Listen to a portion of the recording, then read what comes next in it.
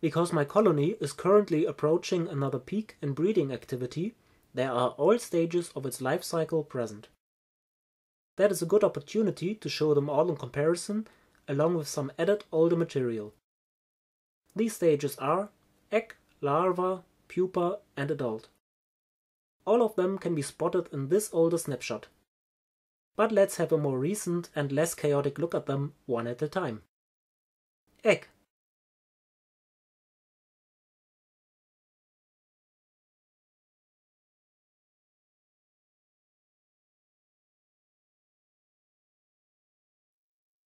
These are some freshly laid eggs. As you can see, the sponge cloth is a well-accepted substrate. The eggs start soft and fragile, but fertilized eggs harden within a few days.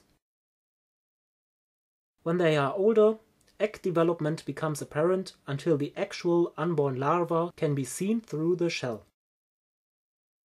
At normal room temperature, hatching will mostly occur after a little over a month. Some eggs of a clutch are often stragglers and hatch much later though.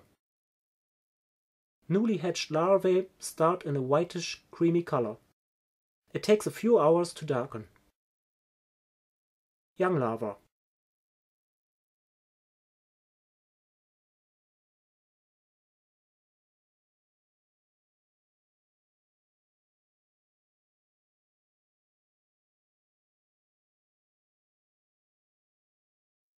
The larva's primary purpose is to feed and grow and fatten.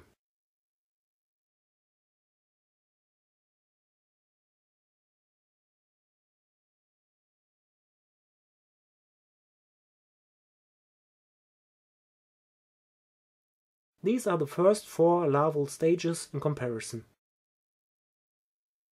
The larvae are specialized hunters of gastropods and are equipped with several adaptations to this lifestyle, like a venomous bite and an organ that helps to grab onto snail shells and to brush off slime residue.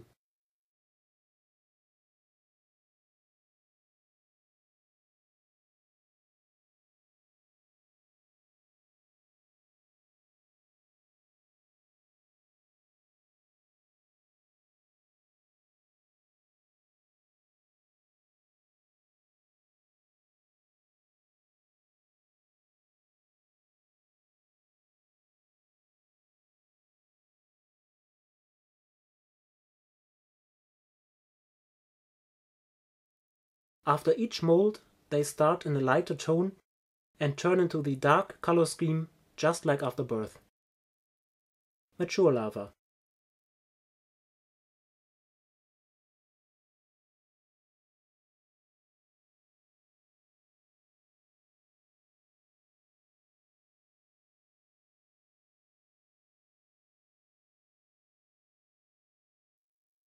The growth from newly hatched larva to the last larval stage is prominent, especially in females, which are usually larger.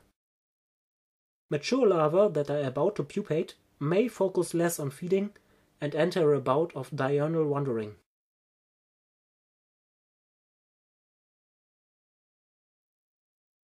Pupa.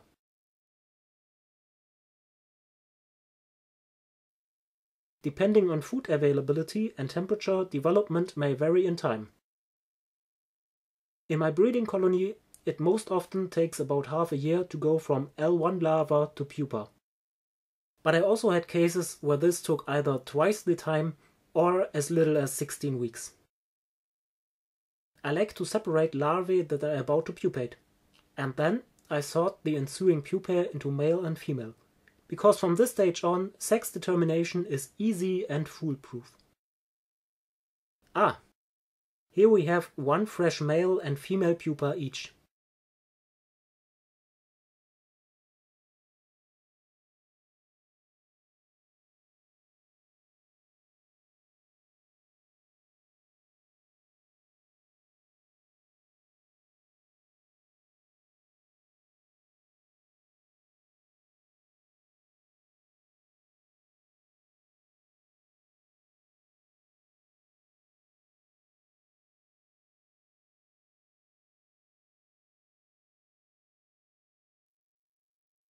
Note the arched, stiff posture of the soon-to-be pupae larvae.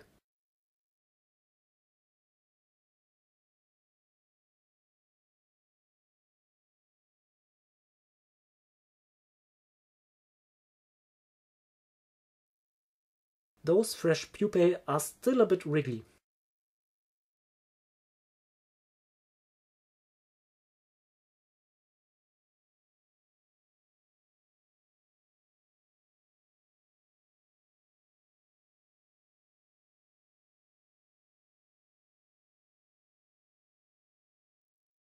Once again, the pupae start more whitish and gain more pigmentation as they mature.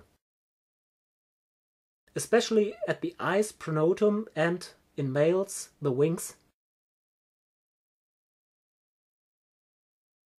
The male pupa on top is the youngest, the rightmost one is the oldest.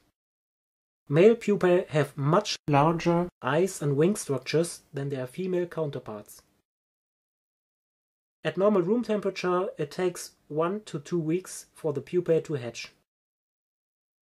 Since they are poorly pigmented anyway, the females do not change much in color after they cast off the thin chrysalis.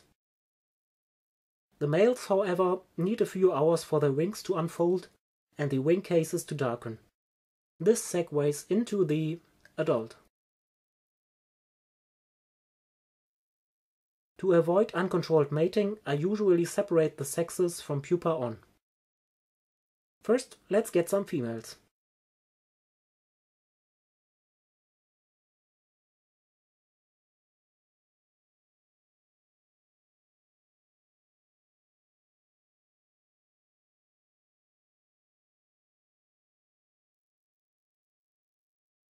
And now add some males. Again, older and younger pupae, easy to distinguish by eye color.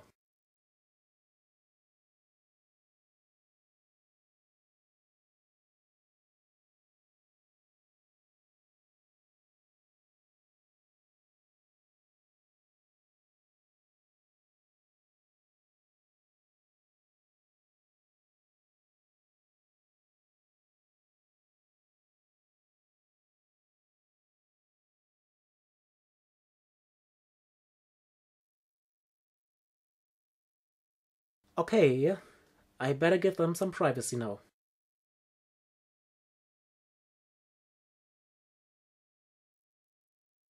The male has fully developed wings and big eyes, while the female gives rise to the worm part in Glowworm.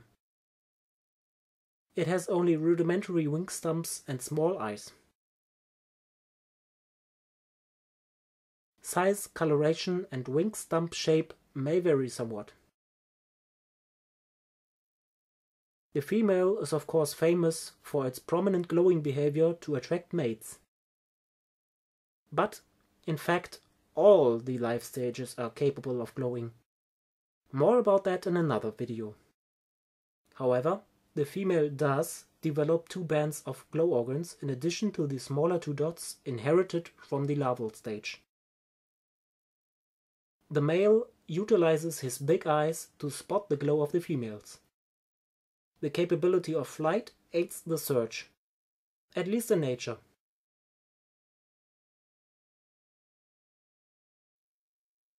Oh, well, we mustn't judge too harsh. That was his first try.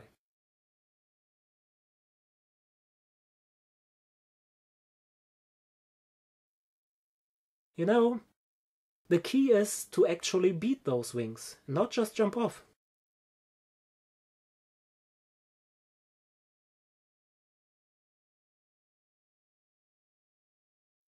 Better?